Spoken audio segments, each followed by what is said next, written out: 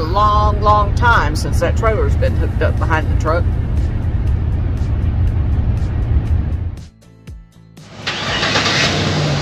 Hey y'all, this is Marie from our Okie Homestead. We're down here with Bandit at the vet's office in DeKalb, Texas.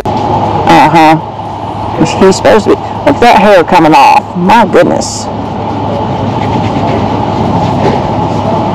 Yeah. Woo! We should have bought the brush. We could have brushed off while we were waiting. Left some birdies some nesting material. You leave them some anyway. Yeah. He replaced the lights.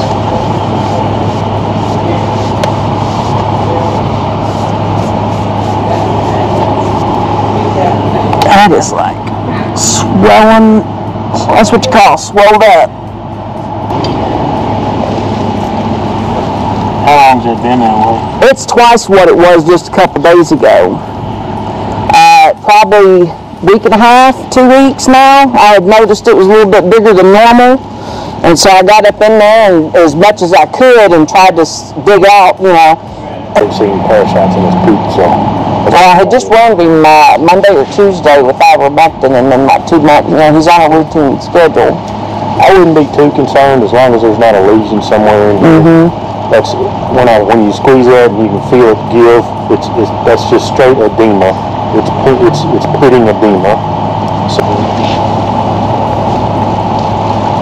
make sure that they don't have a tumor specifically. Squamous cell carcinoma is very, very common on the penis. Do you have to sedate him to get him to drop to see that? I got a hold of it. Oh, okay. I got it in my hands. And he's being very good because most horses don't tolerate this too good.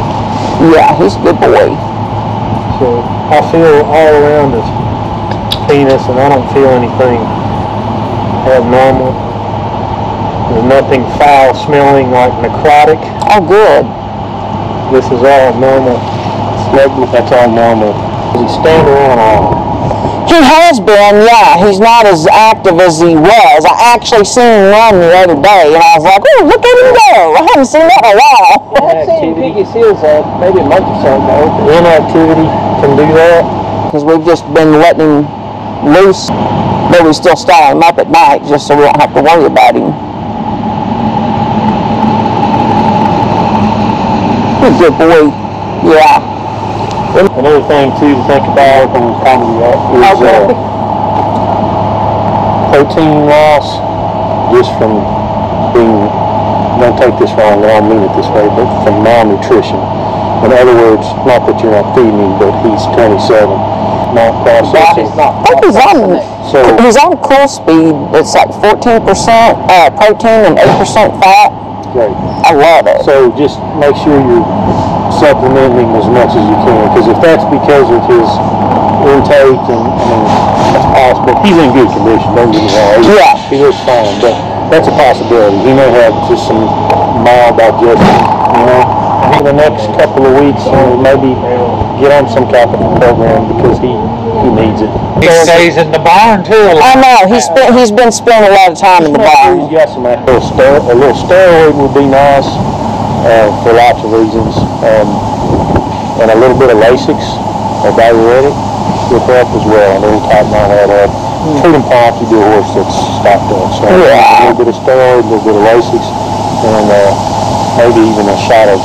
But you said powder-wise, we could give the shot of, and it'd be union right there. Right. So we could give him a dose of something right now. Okay. And treat him symptomatically and see what happens. Okay. With your dirty face and all. Yeah. We're home. Getting everybody settled in for the evening now and getting stalls cleaned up and getting him ready to be put up for the night. We just have to watch him and hope that the medicine kicks in and the swelling goes down and that everything clears up after that. Because he's otherwise healthy, no worms, no other issues that were obvious for sure. He listened to his heart and lungs with the stethoscope. Didn't hear anything abnormal, I guess is the best way they put it, is abnormal, nothing abnormal. Because that's what you look for anyway. So anyway, that's it. I'm going to call it a night. So y'all have a good one. Just say extra prayer for Bandit, because he's an old man. He's 27, and that's getting up there in years for horses. So, night, y'all.